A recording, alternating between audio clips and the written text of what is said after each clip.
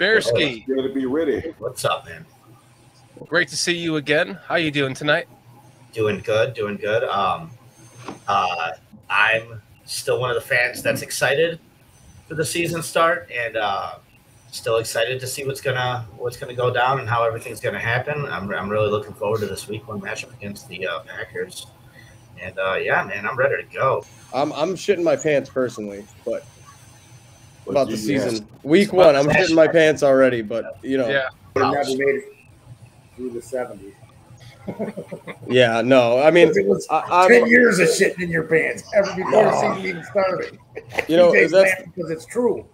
It's the beautiful thing about the NFL season. Every team, week 1 of training camp is like, we're a Super Bowl contender. And then reality sets in by week 3 of training camp, and reality has hit me hard, and I'm just shitting my pants about week 1. I can't handle a week 1 loss to Green Bay right now, but I'm feeling it. Listen, I feel like I would jump off of the closest bridge if they lost to the Packers in the first game. I'll hold your hand on the way down. I'm getting nervous, boys. But as it starts to wind down to that first game, we start to see the injuries develop and the blah, blah, blahs. We start to see Jordan Love not looking as terrible as we thought he would be.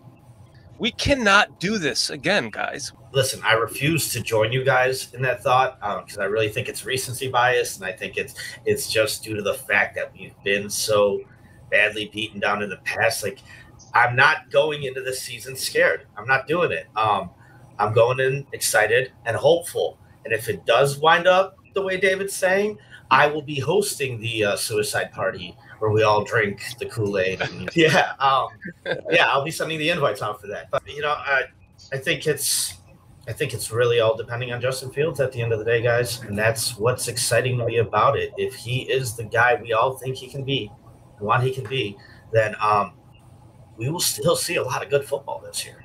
As a fan, what is your overall expectation for this year?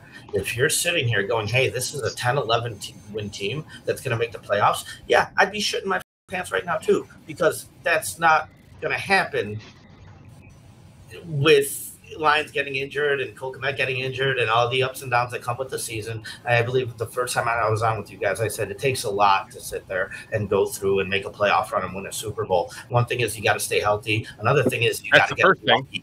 You got to get lucky too. That's the second thing. There's a lot that has to go your way for a magical season to happen.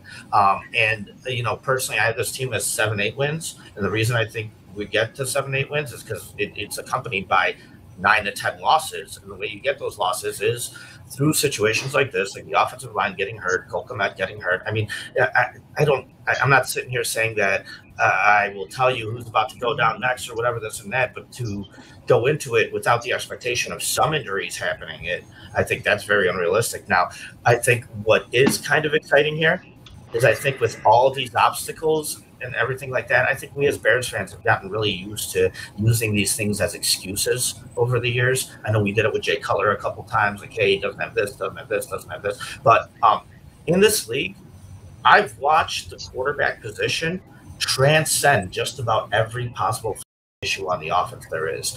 Peyton Manning didn't need an offensive coordinator. He'll do it himself. You know, Aaron Rodgers won the Super Bowl when he was the most sacked quarterback. Joe Burrow was in a Super Bowl recently as one of the most sacked quarterbacks. So listen, if my expectation for Justin Fields is very high, if he is who I believe he should be and who I want the Bears to have, then with all this, we still might get 10 wins and make a playoff run. And if we do, one thing's for sure, Justin Fields is a superstar. And that's why I'm so excited for this year, because, you know what, bring on some of the problems, bring on some of the obstacles.